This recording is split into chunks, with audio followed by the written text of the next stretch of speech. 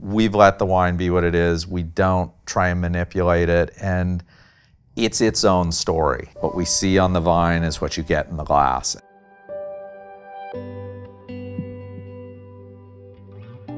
Every night this valley sucks in fog. This cool climate's very similar to Burgundy, so it's perfect for growing Pinot Noir and Chardonnay. And so that's what we grow. Being truly organic, we understood what we were doing, and again, it was more authentic to what we are. We're going for a light-bodied yet full wine. A lot of chefs, restaurants love our wine because, first of all, you have a bottle of the wine and your head's not exploding at the end. And it's just, I'll characterize it as easy drinking, but it's complex and interesting. If you let things adjust back and get rid of the use of pesticides, you're creating then something that's fully authentic. Everything becomes, I think, better tasting, much healthier. It's like going to the farmer's market and you're getting that blueberry, and it's like, it's not this mass-produced, created food, but it's just something that came off a bush and it tastes better and you feel better about it. The more a vine struggles, the less fruit it's putting out and the more characteristic you'll have out of the grapes that come off of it. We're a grower-producer, so we grow the grapes and we produce the wine. Our total objective is having the best wine we can, and so we can farm to that balance of where you get the absolute best fruit, because you can't make great wine with good fruit. You have to have great fruit and you end up with a great wine.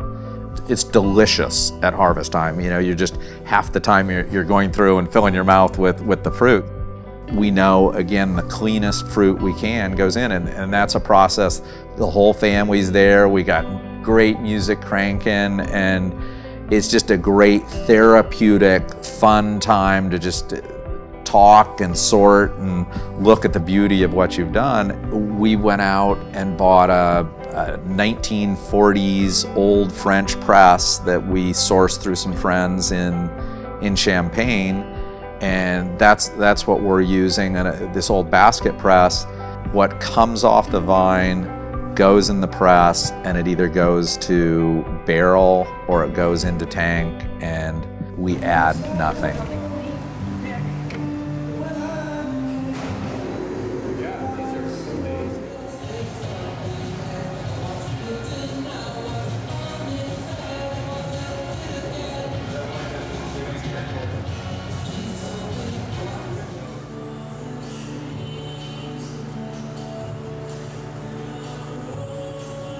What clicked at that point in time was raising our kids. I look at Tommy, who's my oldest. I tried really hard when he was 5 years old to get him into this local private school, you know, because this was the right thing for him to do. And then, you know, Little League, you know, boy, my kid's gonna be on the all-star team, and looking at the right place to send him to college and really trying to craft this life. Everything that I had in this perfect plan for Tommy, it just didn't quite work out. He took his own path. Thank God he didn't turn out like I wanted him to turn out, because he's this different, you know, fabulous person. And you know, with each of my kids, I had these visions and plans, and 4 kids that are just so completely different, so totally awesome. This is sort of the aha with wine. I'm trying to create this wine. I'm gonna strategically do it.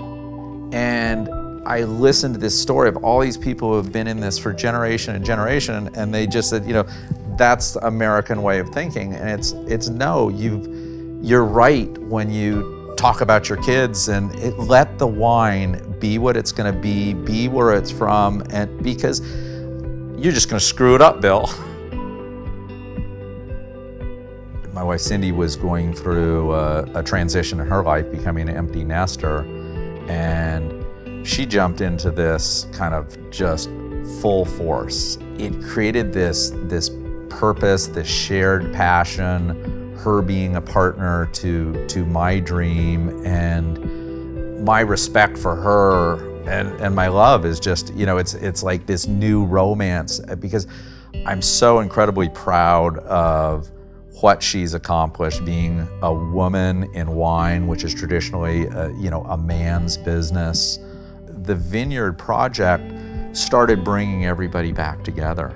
Driving up to the vineyard from work, go up every weekend, and I get on the phone with Tommy, and for 2.5 hours of the drive, we're talking nonstop about what are we going to do here, and this type of grape, and what's this producer doing. And I may have talked to him once every 3 months or 4 months, and then we're starting to talk 2-3 times a week for hours, and we just became great friends again. Grant, next son down, started design business. He started working on the labels and the marketing and the website. Annie's going to school up in San Francisco, and she's going out and running the wine events, and Jeffrey's coming around and helping me rebuild the tractors and mowers and things like this. And it gave us a purpose to come back together as a family. Sitting around at 1 in the morning by the campfire with the entire family, singing songs and drinking our wine, and it's like, that's as good as it gets. This allows me to celebrate the people I'm with, celebrate my friends, my family, and how lucky we all are with all of this, because bottom line, just incredibly lucky to be able to do this.